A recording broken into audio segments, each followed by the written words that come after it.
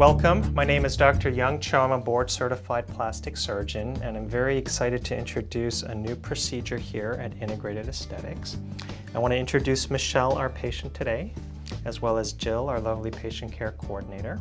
And we're going to be talking about InstaLift, which is a resorbable suture. It's bi-directional and it allows us to lift the tissues in different directions to help shape, contour, soften some of the folds. Typically lasts somewhere on the order of about 1.5 to 2 years.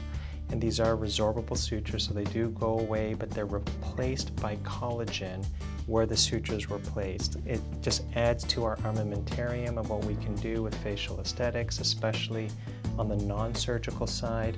And this is one of those solutions that really border between surgery and non-surgical. So I'm very excited to introduce this. Michelle, if you can just quickly tell us what is it that you would like to achieve today? My goal is to have a more defined jawline, just to have it more defined right here. Okay. And just a little bit lifted. Okay. So if I was to just assess Michelle, she has a very youthful appearance overall. She has a very soft nasolabial fold, marionette area, but this would be a great area if someone just came in for the folds here, that we could place a suture like this and a suture like this to further soften that. Same thing if they had more of a marionette region and had more of this a shadow right where my cotton tipped applicator is, then we can also place a suture here and here to pull that apart. Fortunately, Michelle has a very smooth contour to begin with, so what we can be doing is help her achieve her goal by just defining a jawline. Her jawline's well defined, but she wants an even sharper, crisper appearance. So we're going to be placing one suture like here. That's going to help pull and define this a little bit more. We're going to be placing one suture right underneath the jawline. That's going to help anchor that even more, and that's going to help define that crisper appearance. And what we're also going to do is place one suture in this direction, like here, and that's going to help directly soften some of the jowls right through here. Okay. We're going to do some markings just to help illustrate that. And we're going to use that with the aid of our, with a special ruler that shows the length of the resorbable sutures that we're going to be using. I'm just going to have you hold this, Jill. And like I said, so one of them we're going to be focusing right through here. So what I'm marking right now is where these sutures will go in, where they will come out on each side. And I'm just going to make sure that our measurements are very close to that. I'm actually going to go just a little bit further on each side. And then I'm going to draw little dots just to show the track of what we're trying to achieve with our sutures here. Okay, so that is one. We're going to do a second one down here as well.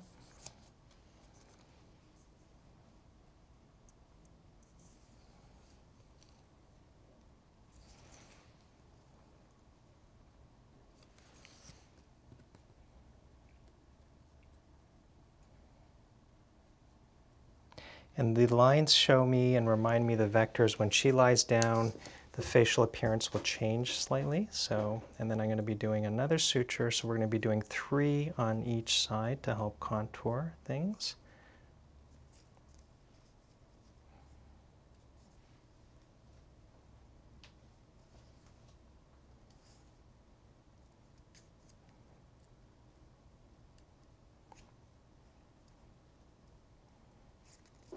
So you can see how we're going to be orienting the vectors of what we're trying to achieve. Okay, we're going to be pulling in this direction as well as up and as well as back through there. Okay, do the same thing on the other side so we can maintain some level of symmetry. What I would also just like to comment is most of us have a concept that our two sides are more like siblings rather than more like twins. So it's very common for us to have differences from one side to another. And so what we want to make sure is that we work to make both sides look very natural to begin with. And if we can help them look a little more like twins, then that's only better. So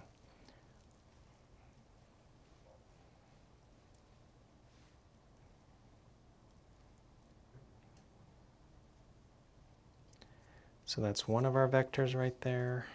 The second one, we're moving more into this direction, along the jawline.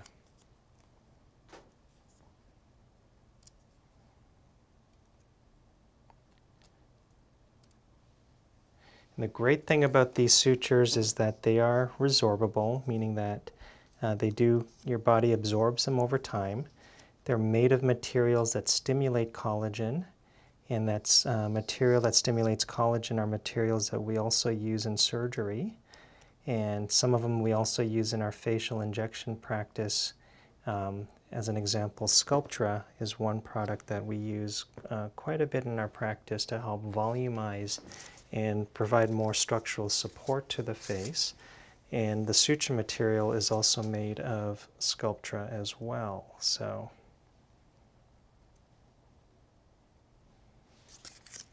okay.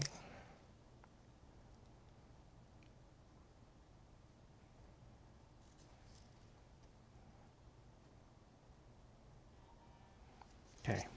So if we have a quick look at our markings, what we're going to be doing is the same thing on this side, where we're going to be anchoring the tissues to help further define and retract the tissue in this direction, and in this direction, and that should help achieve Michelle's goal of defining a sharper jawline, as well as building up and lifting the cheeks up a little bit as well. So we're going to go ahead and start prepping the face, and then we're going to be draping, and then we'll join back shortly. So we are back. Michelle is now prepped out. We have prepped her face with some sterile solution. These are sterile towels. We're wearing sterile gloves. And what we've done is put a little bit of numbing medication along 3 points of each line that we had drawn out before, one in the middle, one on each end, and that's a little bit on each of those lines that we've created. What I have in my hands is the resorbable suture, and this is a Silhouette InstaLift suture. And if you look carefully, you can see that they are little cones on them and little knots that help secure the cone in place. I give a gentle pull to make sure that the sutures are nice and taut, and then we lock in the knots.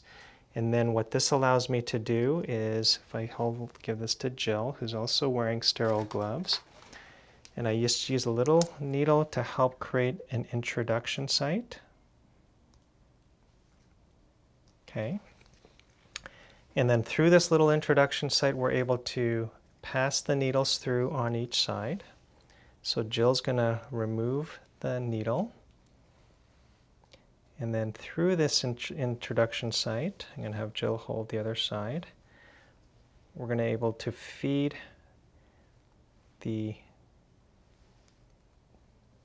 our suture in the same direction. I lift up the tissue to make sure that we're at the same level. And then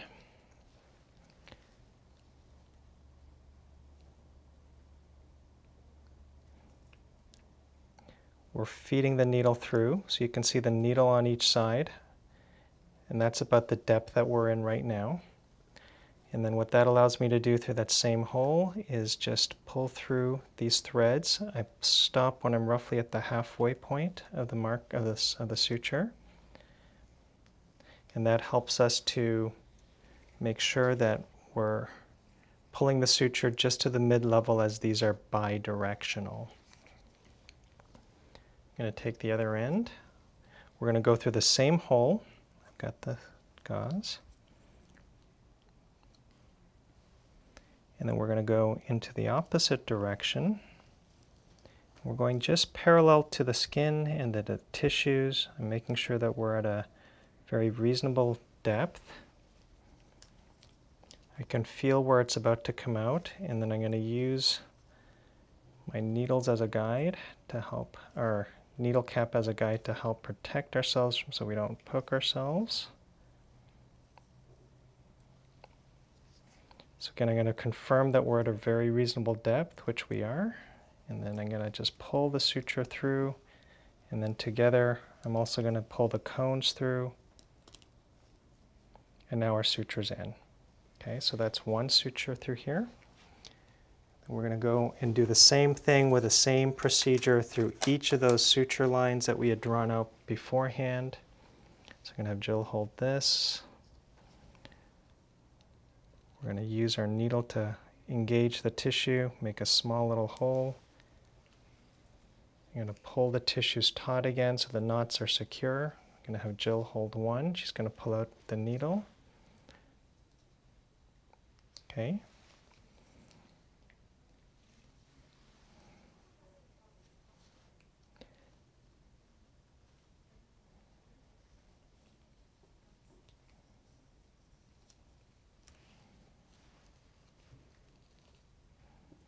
So I'm confirming that we're at a good depth, which we are. We're just going to pull the suture through. We're at the halfway point. Do the same with the other side.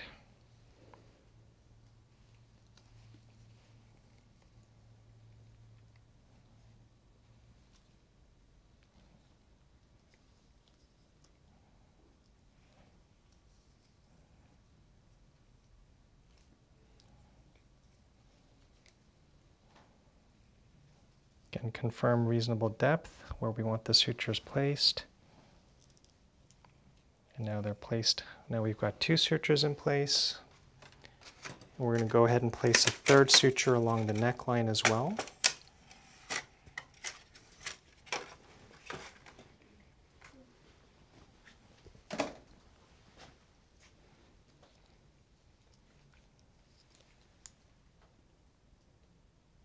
Okay.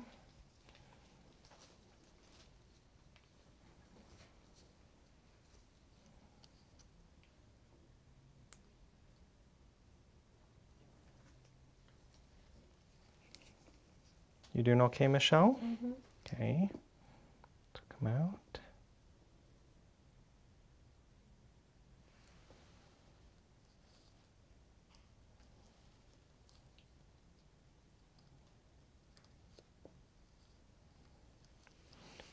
So we placed half the suture for the neck. I'm confirming good tissue placement.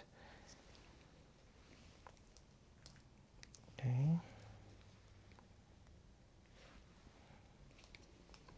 We're going to do the same for the other direction.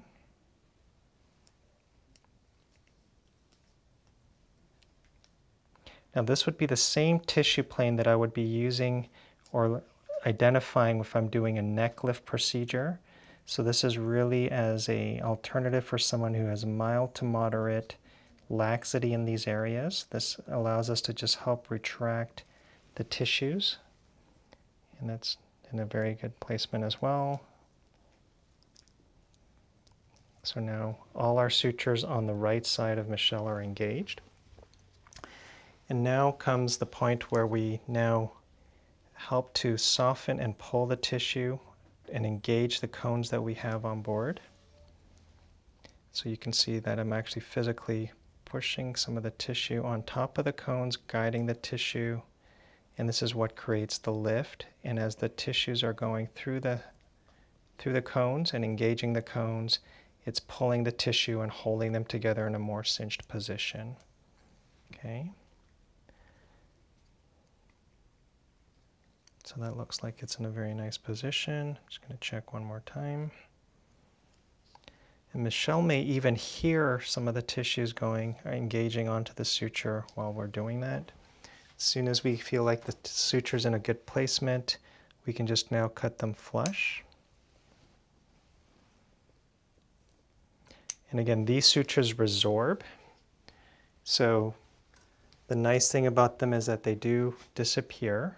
But in lieu of the suture, what happens is the suture itself stimulates a lot of collagen, so the collagen starts to replace the suture in its tract and helps to maintain the results that we created. So again, what I'm doing is I'm engaging some of the tissue. I'm basically milking the tissue towards to help engage the cones. Doing the same on the other side. And this is what helps to pull and retract the tissue in the direction that my fingers are going.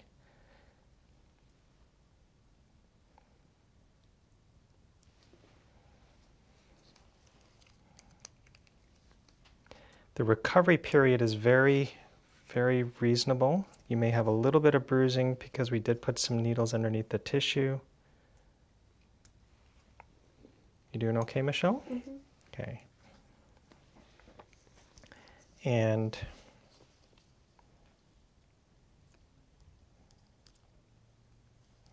you'll get a very nice mild to moderate degree of correction in terms of the laxity.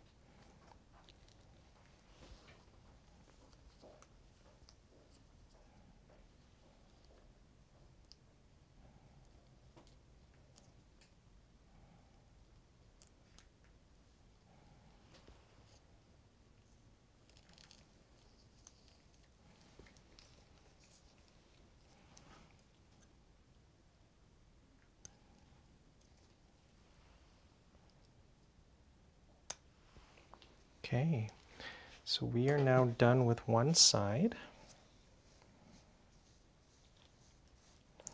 And then what we'll do very shortly is we'll take a quick break, we'll sit her up so we can look at one side versus another. So that's half the InstaLift procedure.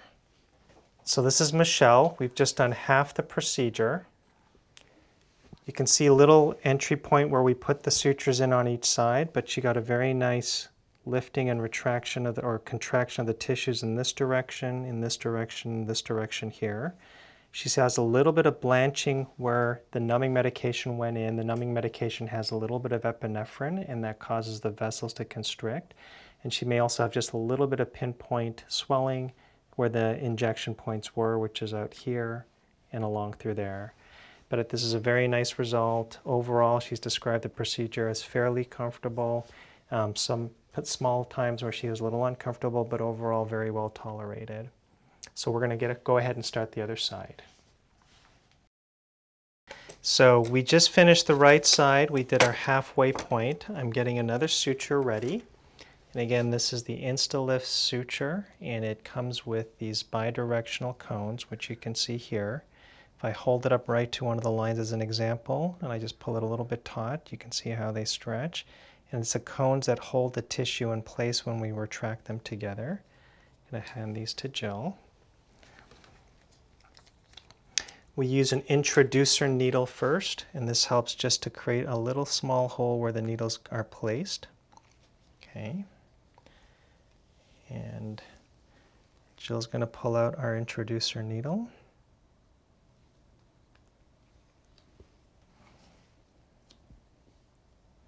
And this helps us to feed the suture to where we want. We can use our needle hub to help pull the tissue out, or the needle out. I confirm placement of the suture and I got good position.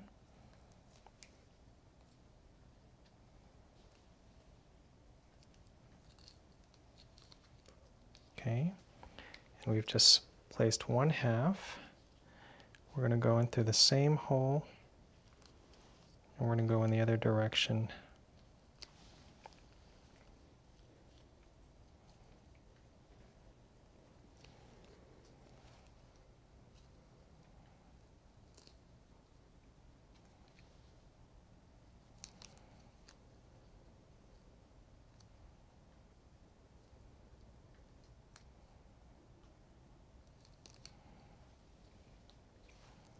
Confirming good placement.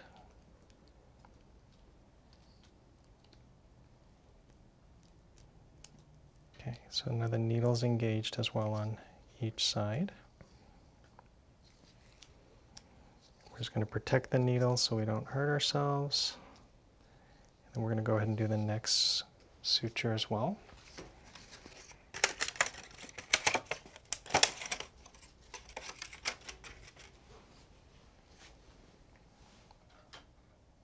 Pull them taut.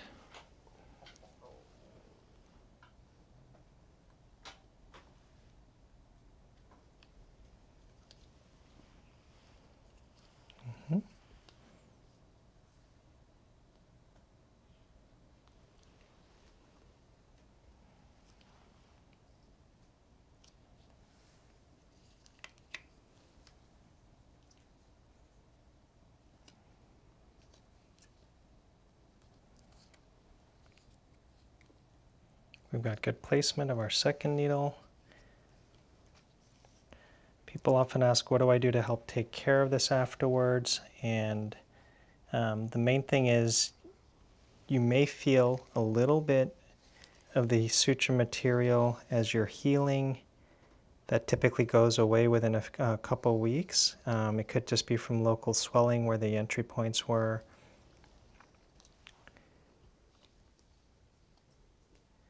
I would avoid anything like anything that makes you hot or sweaty. Very similar instructions to what we might do when we have our injectable patients, so that we minimize the chance of increased bruising that may occur.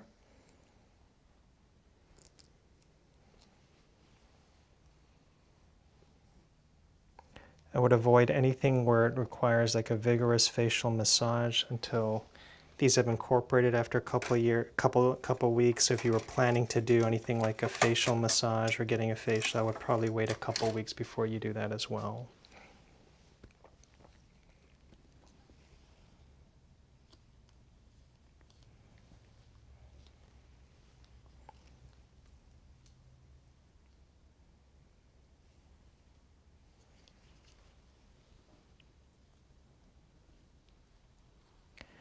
This is a great procedure that you can do.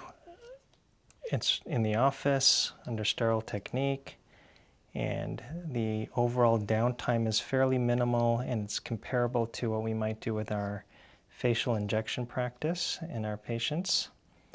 And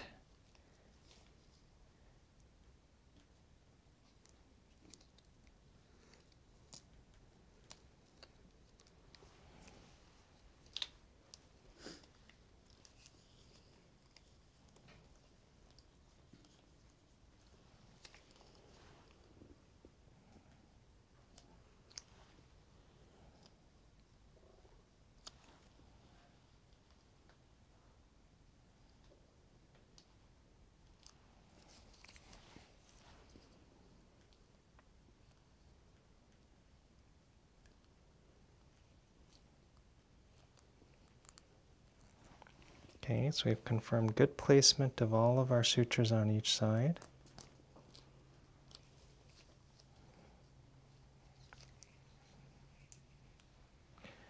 We're also, one of the very first practices in the whole Houston area that is introducing InstaLift to the Houston market. It's been in the marketplace for less than a year. It is FDA approved for the procedure that we're doing. And hand you the scissors.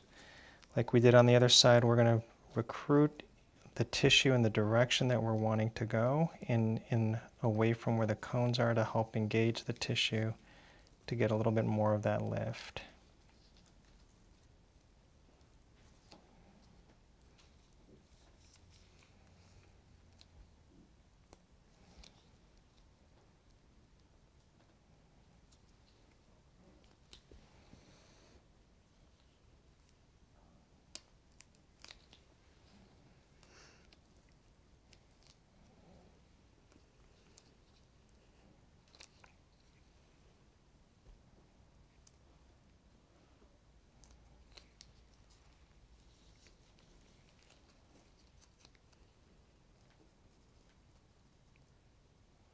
And I can feel underneath my fingers as I'm recruiting and guiding the tissues to engage onto the cones, the tissue actually moving and engaging the cones there. So that looks very nice.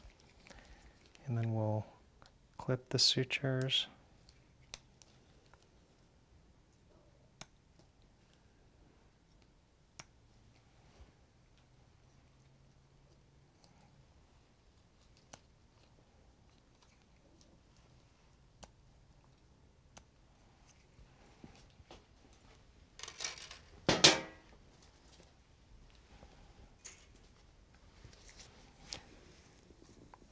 And then we'll clean her up, and then we'll sit her up so we can evaluate. So we'll take a quick break here.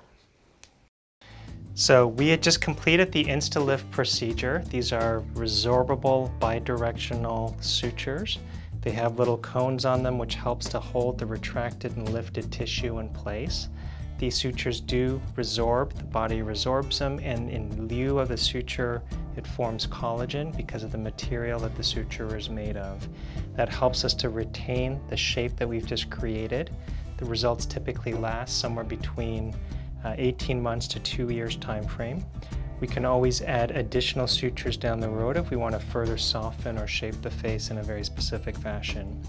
We used a very customized suture placement based on what Michelle's goals were and what her physical exam is here. So we did help to accomplish a little more definition of the jawline on each side, a little more lifting towards the cheek. It also, even though she had a very soft nasolabial fold and marionette region to begin with, this is only going to help maintain that and build on that as well. She's got the same on each side. These little needle marks are going to heal within a day or so. These little blanched areas where it's a little bit whiter, that's the epinephrine again, that's going to wear off in a few hours. So I would refrain her or caution her not to wear makeup for a good day or two until all the holes are all fully sealed, so we're not introducing any makeup particles into those areas there. She can wash, use a normal skincare after that as well. So, do you have any questions at all? No. Okay. Thank you very much, everyone.